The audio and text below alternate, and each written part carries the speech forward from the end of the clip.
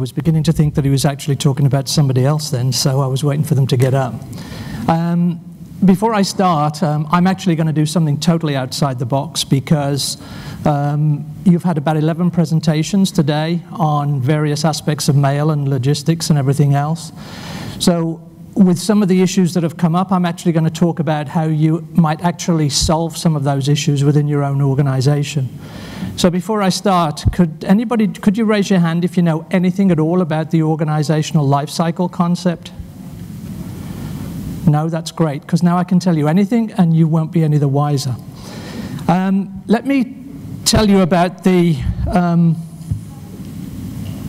sorry, wrong one. There you go. What I'm going to talk about today is Thrive, Don't Just Survive, and that will involve talking about what does it take to be a high-performing organization. Every living entity has a life cycle. Organizations are just the same. Here's an example of the biological life cycle. People are born, they go through infancy, they become toddlers, they go through adolescence, and eventually, that's a monster stage for any of you that have got kids, and move to prime, the prime of life. Eventually, the fall, become a little bit older and get over the hill. Move into old age, golden age, move to Florida. If you can afford it, maybe come down to Coral Gables, and then eventually death. So that's the living entity life cycle theory.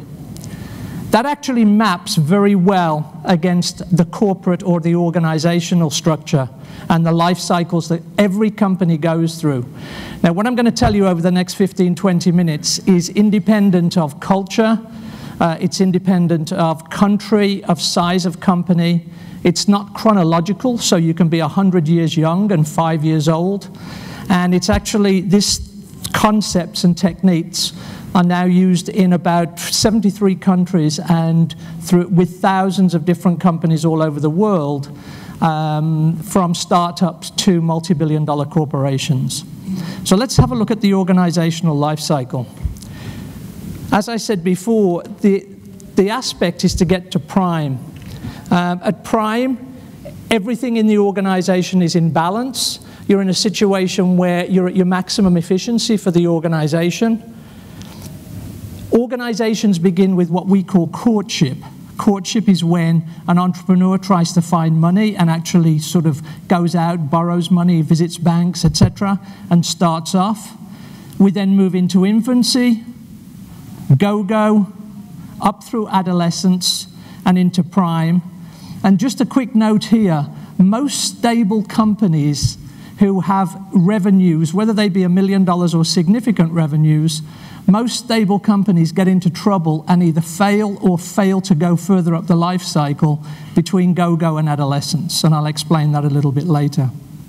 You move to prime, into the fall, through aristocracy, recrimination, and I'm going to go through these a little bit later, through bureaucracy, and then obviously into death or bankruptcy. The interesting thing is on the life cycle, on the aging side, once you get down to kind of recrimination through to bureaucracy, unless you're a strategically significant organization, such as the airlines or the banks, or several years ago, GM, Chrysler, etc., your only savior is the American or the British or the European taxpayer, because there's no way back from that area between recrimination and bureaucracy for a normal company. So, how do you actually manage your way through those various life cycle stages?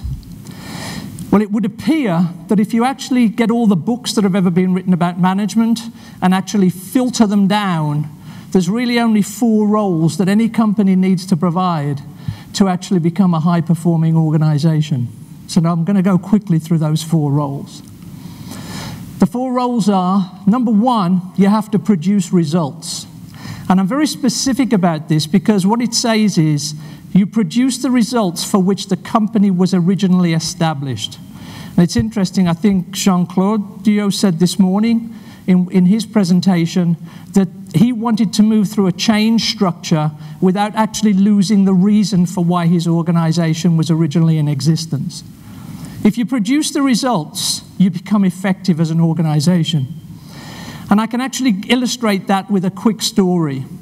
If you imagine 5 people start on a hike one morning about 10 o'clock, and they're out in the valley and they're climbing up the hills, and by the time they get to about 3 o'clock in the afternoon, they're actually in a situation where they're all walking single file, and they walk around the corner, and there's a big rock on the side of the hill. What happens is they can't move to the left of it because they're in a situation where the cliff is there. They can't move to the right because the valley. And so what they have to do is work together to actually solve that particular problem. And in a sense, that's when management comes into play, because they systematize, they organize, they delegate, etc., to solve the problem.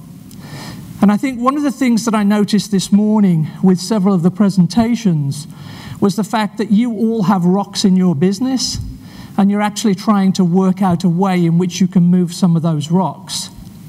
The problem is that when you get to a situation where there's more than 4 or 5 people or 10 people who can actually touch the rock, when you've got maybe 100, 500 people, 5,000 people in the organization, the rock actually moves away from understanding, in the sense that a lot of people actually don't know what the rock within the business is. So, you produce results, you become effective. The second one is administering the business. If you do that, you become efficient. Now, what this means, in America, you have this phrase called running a tight ship. It's getting the right things in the right place at the right time. If you do that, you become efficient as an organization. I just want you to note that these two, the first two, P and A, they actually provide effectiveness and efficiency in the short term for an organization. The third one is to entrepreneur the business, and if you do that, you become proactive. So what does the E role actually provide within an organization? Well, what that does is it actually allows you to think about what's going to happen tomorrow and change your business today. So it's kind of like risk management, because companies require to change, but they don't know what the future looks like to 100%. So what they actually do is they have to take a risk. And that's what the E role is. Can anybody tell me what the definition of entrepreneurialism without risk is called? It's called consulting. The final role is to integrate the business. And by doing that, you actually become organic. Now, what do I mean by that quickly? Organic companies actually have an interdependence amongst the organization and amongst the players themselves. And that's because there's an interdependency. Think of it like a hand. If I break one of my fingers, the hand still operates because it's interdependent. If I take the leg off a chair, the chair will fall down because it's mechanistic.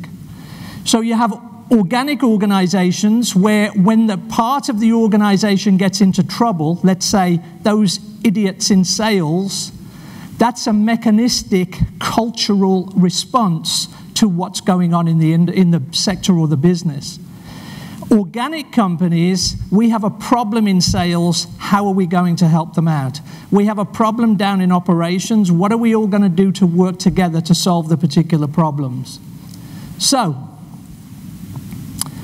the other interesting thing is, and I'm not going to spend too much time on this, but over the years, the integration role provides significant competitive advantage. Because if you get that right, people can copy your strategy. They can't copy your culture. So if you think of successful companies, I always use the example of Southwest in America. They actually are almost totally organic, because they spend a lot of time developing their cultural attitudes. It's interesting because Southwest actually spend as much time hiring a warehouse manager as they do hiring a pilot, because they actually work on the basis and assumption that they hire people assuming they've got the basic skills to do what they want to do, and they then try to get them to fit over time into the culture. In most American organizations and increasingly worldwide, people are hired for what they know, and they're fired for who they are. And good companies reverse that process. So that's the integration role. They can be measured. I'm not going to go into too much detail. Producing results, that's about customer retention. It's not about profitability, because profitability is a snapshot of success at any one particular time. So customer retention would be there. That's efficiency in the way you run your business. New products, new markets to be developed, which is obviously something that this industry is going through at the moment. And integration, it's basically about who wants into your company and who wants out, whether it's employees, customers, or whatever else it happens to be. So that's a measure for the integration role. Sorry, wrong one. I'm not going to go through this too much, but I recommend to clients who work with us that every 6 months or 12 months, no later than 12 months, you ought to have this on your management executive team agenda for at least one meeting. What are the factors within your organization that increase the commitment of all your team members to the cause, the rock you're trying to move? And what are the factors you're trying to decrease? So, sorry, I can't come up with a good acronym, but PAEI, in balance, equals prime. So, what does the prime organization look like? It's effective and efficient in the short term, and it's effective and efficient in the long term. And the prime organization, if you can do it, you'll consistently meet or exceed revenue and profitability targets and be the benchmark for the industry. If you're a public company, investors will want to have your stock. And if you're a private company, then phantom stock and everything else, everybody wants to take a share in it. The best people in the industry will want to work with you, and clients will want to work with you, and you'll dominate the markets. And here's the important words. You'll dominate the markets you choose to be in. So, let's have a look at the 4 roles and see where they dominate at various stages in the life cycle. And again, this is proven in practice in organizations all over the world. So in courtship, the dominant role is obviously the E role, because it's in the mind of the entrepreneur that's trying to establish the business.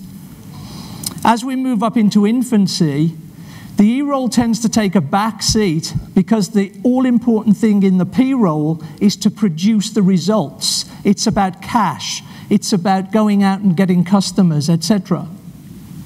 In go-go, the P role is added to the E role. And why is that?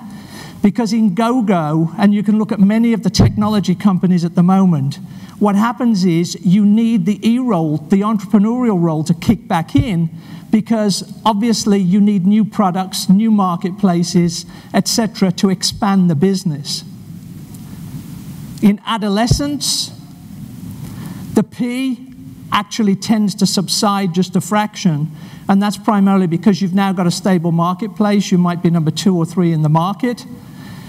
The interesting thing is that the A role, the administration role, starts to come back in, and the reason why most companies fail between go-go and adolescence is purely because of the A role, which causes conflict internally within the organization as the business tries to systematize everything that it's actually putting in place. So this is where processes come in. This is where, for example, a company like DHL, which was highly entrepreneurial, when I was worldwide head of restructuring, a whole team of what we would call professional managers came in to actually try to systematize the business before it was sold to Deutsche Post. At the go-go and the adolescent stage, you have these 2 concepts called the founder's trap and divorce. I don't have a lot of time to go into this, but think of it this way. The entrepreneur that has developed the business up through infancy and go-go all of a sudden thinks, well, this is fantastic, I'm brilliant, and I know what I'm doing, so I'm going to go out and let somebody else run the business. This can be small companies, it can be large companies. Think of Howard Schultz over at Starbucks, Michael Dell at Dell Computers. They let somebody else come in to run the business, and then after a couple of years they go, this person was a moron, I've got to take the company back, and then they come back in and they think no one else can run the business like they do. That's the founder's trap, and divorce is similar, but tends to happen in things like professional services firms, where partners just part their ways. And that's why most companies fail. So, we then get to the fall. What happens there? Well, the first thing to go, because you've gone through prime, you go through the loss of the E-roll, because there's lots of cash, revenues are fantastic, and you've actually moved through prime, but you're sort of getting fat, dumb, and happy. Prime, you'll see everything is in balance. The reason why the I-roll, the integration roll, becomes less important is simply because there's so much mutual trust and respect amongst the management team and the staff and the people that you don't have to rely on the integration role so much as part of a process within the organization. It becomes endemic. Aristocracy, well, you can see the P roll is declining, the E roll is declining, the I roll has declined. It becomes pure, almost pure A, which is what happened to companies like GM, Microsoft to some extent. There's no way back up the curve. In order to get from aristocracy, and I'm going to ask you where you think you might be on the life cycle as an industry and as a company, in order to get from aristocracy to go-go, to back onto the growing side, you've got to start thinking like a go-go company. You've got to actually start thinking like a disruptive influence on your own business. Recrimination, everybody for himself. There's virtually no sales.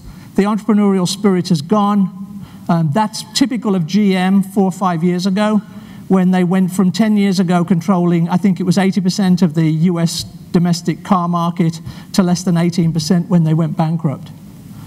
Bureaucracy, and then finally death. Ask yourselves these questions about whether you're on the growing side of the curve or the aging side of the curve. Everything is permitted unless specifically forbidden. Everything is forbidden unless specifically permitted. Get what we want what we get. That's a very interesting thing, because high growth companies regularly fail to meet their corporate expectations because they think they might get 30%, but they only get 25%. Aging companies know they can get 5%, but go for 3% because then all the executives can get their bonuses. Expectations exceed results. Results exceed expectations. Political power is in sales and marketing. Political power is in accounting, finance, and legal. People are kept for their contribution despite their personality. And in the aging company, people are kept for their personality despite their contribution. You control the system controls you. Problems are seen as opportunities. Opportunities are seen as problems. So ask yourself those questions. Now, I'm going to quickly scan through these. I'm not going to go through all of them, but there's a series of boxes on both sides of this chart.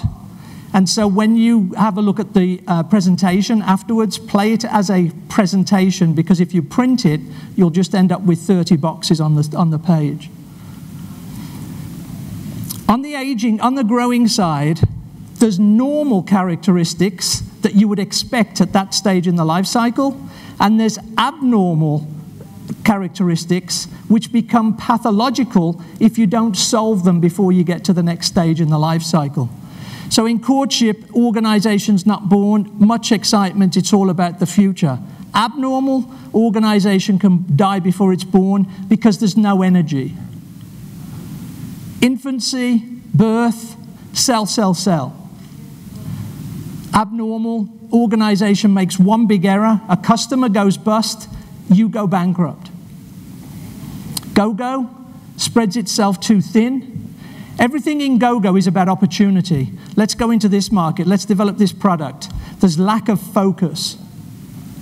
Abnormal, That's why the founder's trap happens, because the organization remains a one-man show, one-person show. Adolescent, conflict between those who want to preserve what they have and those who want change and are ready for more risk and growth. It can be very inconsistent. The goals are not clear. People want more sales. They incentivize people to do things, and it produces low margin. And then that's the abnormal. Prime, the organization is results-oriented, follows systems, has plans, and follows them. I'm going to quickly skip through the rest so that we can finish. You'll notice that on the aging side, there are no normal behaviors. Everything is abnormal.